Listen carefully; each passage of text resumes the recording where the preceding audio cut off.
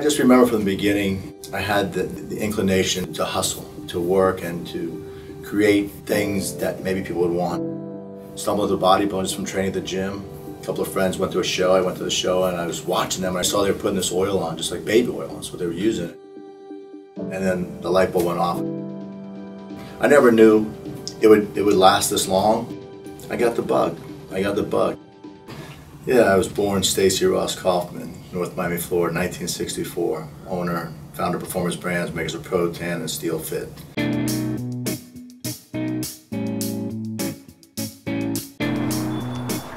how are you? Morning. Getting me up early. Let's rock and roll. Normal day is get up anytime between 7:15 and 8:15. And then we jump on the phone a little bit. Last night, I'm with China from a production standpoint. It's Chinese New Year. It's a challenge right now for us as a company because this New Year comes off on you so quickly. I'm looking here at my emails this morning. We got a couple delays on some shipments. Getting up every day, grumping and grinding is awesome. Lucky I got this wonderful wife here that looks after me, making it easy for me. So it's good. All right, we're signing out of our house. We ready to roll. We got. Oh, we're waiting for Rob. I think Rob's picking us up here. Oh, There he is. He's here. Let's see. Let's get this kid. Let's see what it looks like.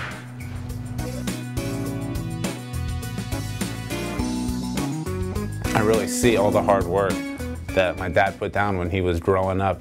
I mean, the stories that not only he tells me, but that I hear from the great legends of bodybuilding that I see, it really just gives me a lot of respect for everything he did. And dropped out of college at 19 to start his business, and he just built it from the ground up. Pro Tan, I mean, it's iconic. And I'm in the oil business. People say oil business, like yeah, suntan oil. That's what I do. That's how I really started with suntan oil. My first product was called Suntan U, which was what I made at the factory when I first started working. So when I first originally worked was only where I did my suntan product, my tanning oil, which I sold also on the beach. Rode a little bicycle up and down the beach, put it on ice, saw the Coconut Grove bed races, all these fun things.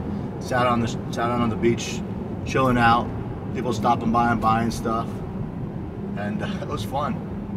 It was a good time. Stumbled into bodybuilding just from training at the gym.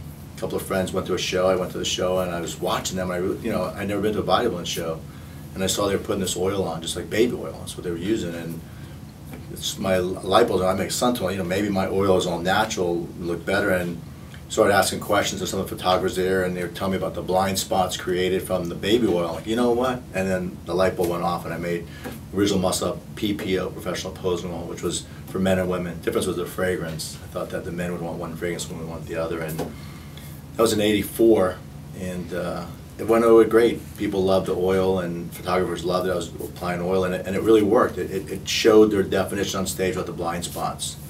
And that was the start of Original Muscle Up. That's how I started.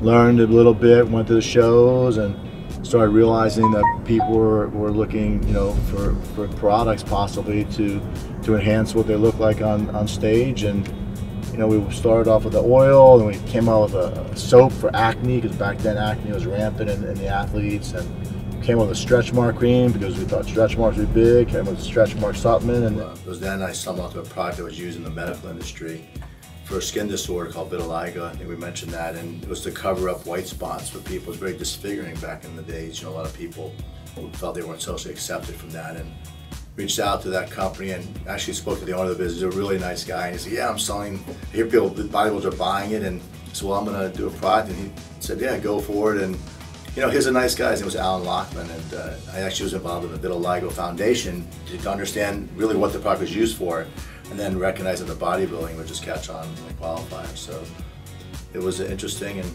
we wrote in 1987, and put on a little paintbrush. I was then, like I was doing the tanning, I had the posing oil, I had a stretch mark cream, I had a soap for acne, because back then it was prevalent, I had a vitamin for stretch marks. So it was really focused, but after finally stumbling into that product called Dioderm, I got lucky. I had a chemist, his name was Mr. Bill.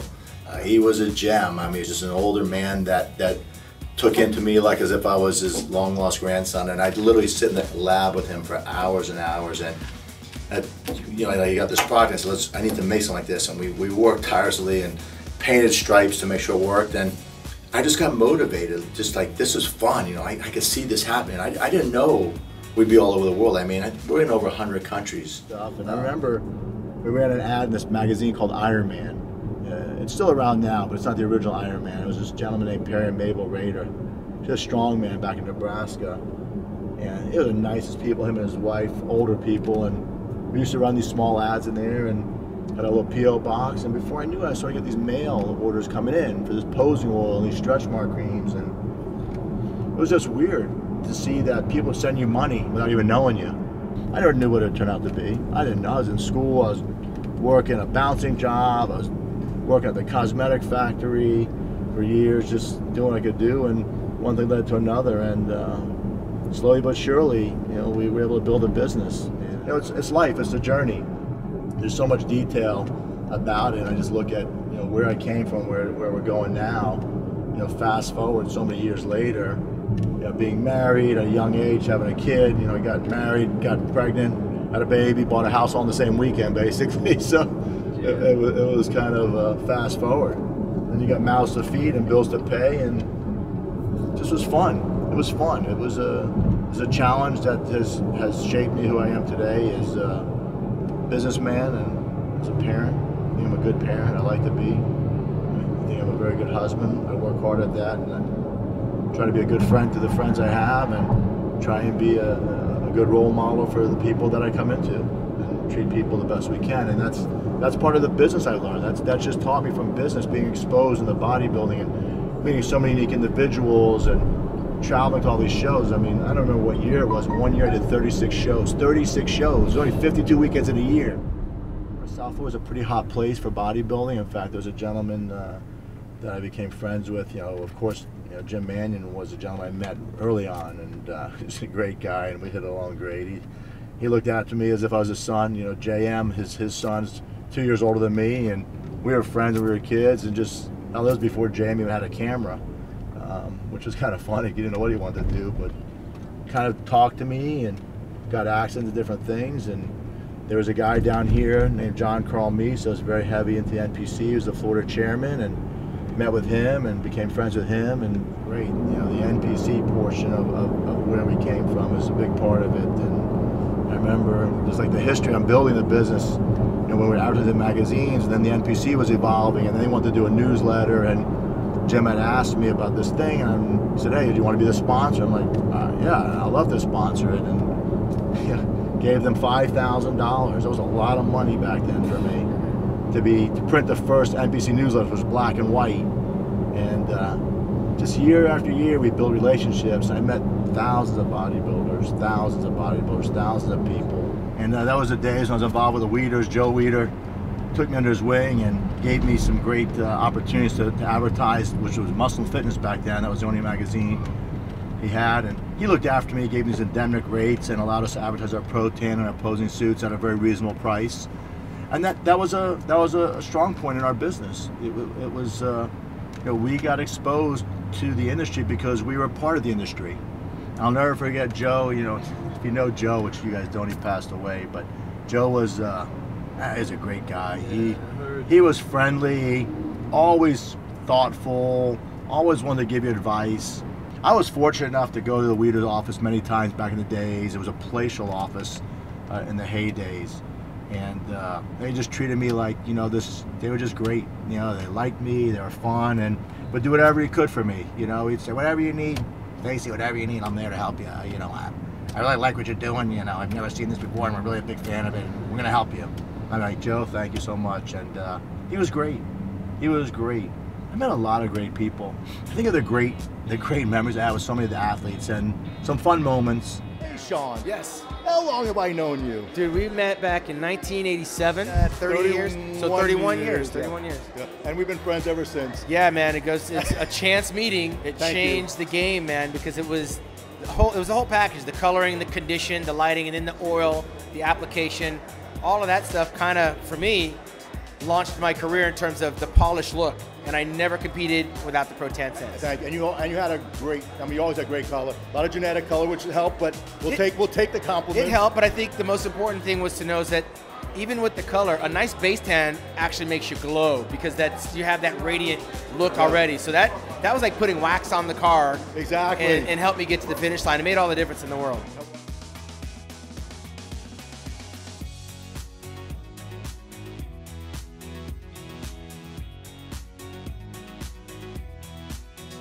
I met Stacy in the airport, and we started talking, and he's like, I own Pro Tan, and should let me tan you. That's where it started at.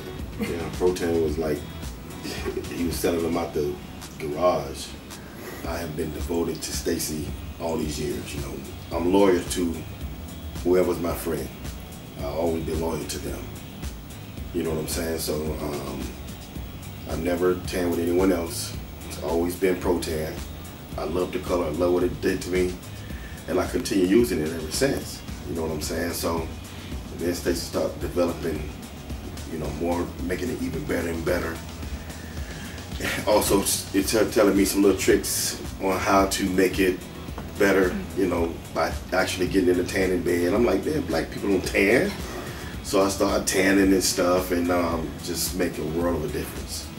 I don't know what makes Pro Tan different from anybody else, because I never used anybody else. When I started working Pro Tan, I was hooked from day one. So. And the greatest thing happened last year when Robert decided to do his first ever bodybuilding show. He wanted to go to the physique show. I'm like, I never thought you want to do it. Went through the whole thing, and I'm like, of course I'm gonna tan him. So we tanned in the warehouse, and we did a video, and it was just totally awesome. And yeah, we blew up. We got over 900,000 views.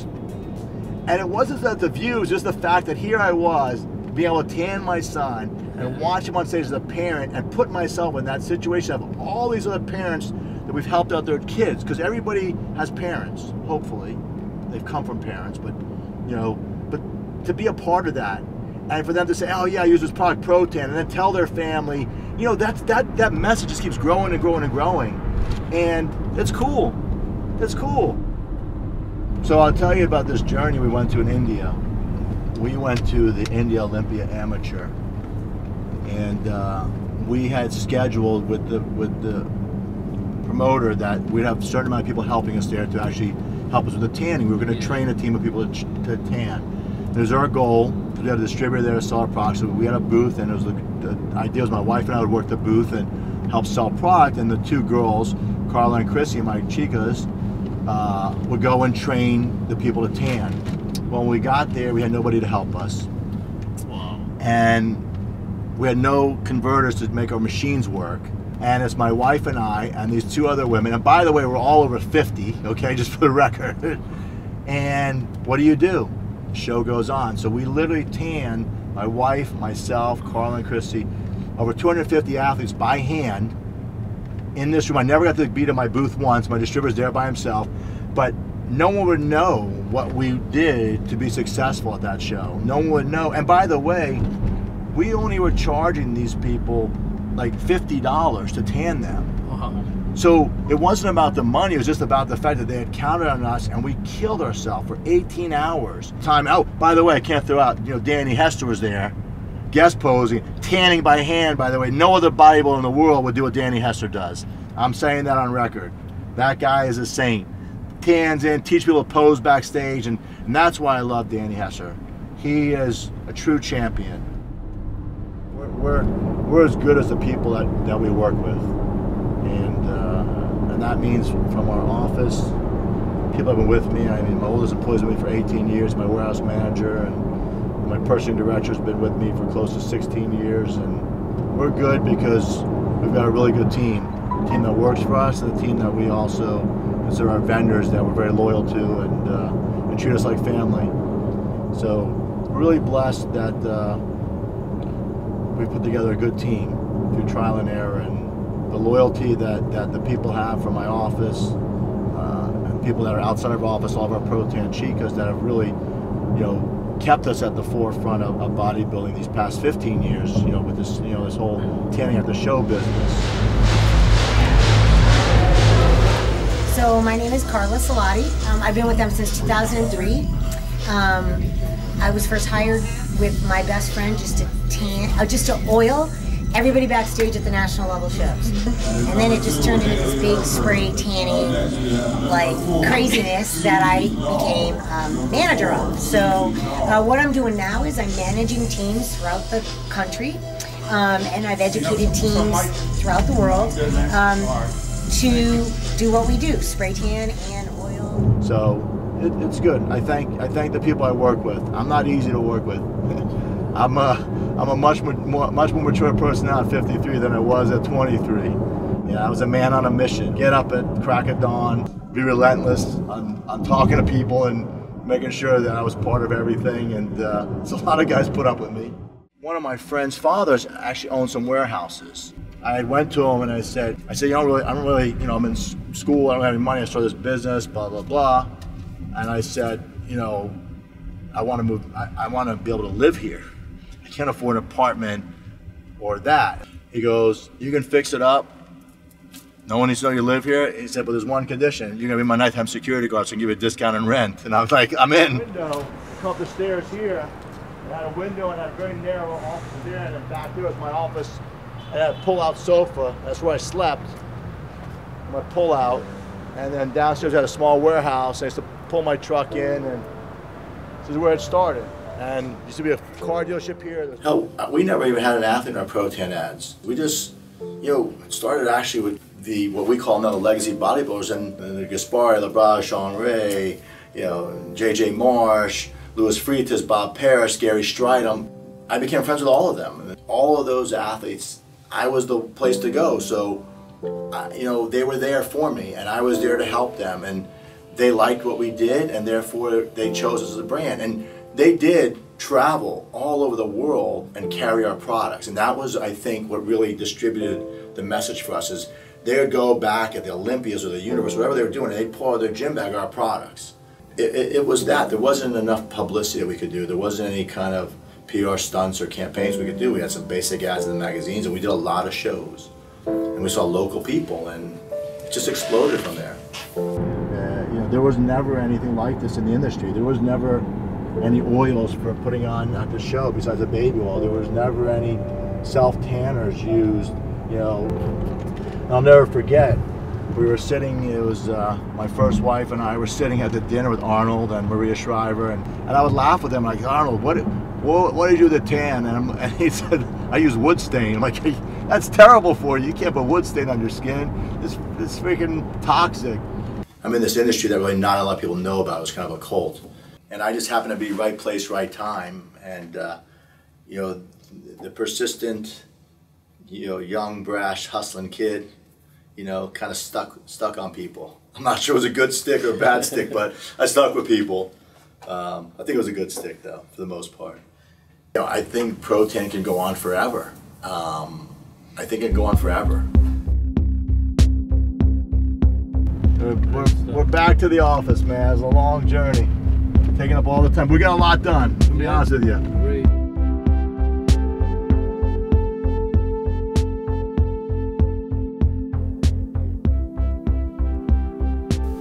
We're getting ready. We got some things to roll here. It's calm before the storm. So let's go see what we got going on. Anwar's not here. Lori's here. Oh, look, you got your hat on today. You need a Pro 10. Did Josh do that to you? You made Monty did it. I called you the accounting department. I'm wearing my accounting hat. I love it. That's good. Monty, good job. It's a good thing. That's awesome. Put my accounting hat back on. That's good stuff. Let's see what you got rocking here. Hi guys, how we doing today? Good? I like it. I like it. You girls look good. Hey Nick, it's a light day today. Just tell you, everything's automated. Orders going out. So it's pretty good for a Friday. Mondays are the best. Hey, where's everybody? Oh, this is my oldest employee, and he's my friend, and he's been with me forever, and he runs the warehouse, and he knows everything. Yes. Tell me about it. Beautiful lift. How much? Just tell us what drives you, motivates you. What are those principles, basic principles that drive Stacy? Those things that drive you. It's actually really simple. It's just my family. I I've only ever worked to be a provider for my family. It's not about the business. It's about the ability to provide for your family. And then also now with having strategic partners provide for their families and the people that work for me. They become my extended family. And that's what makes me happy. You know, we wouldn't be the company we are without having the people. I'm not a one-man show. So we're unstoppable. I believe that. And we're gonna have fun doing it. And we hope we touch a lot of people that have fun with us.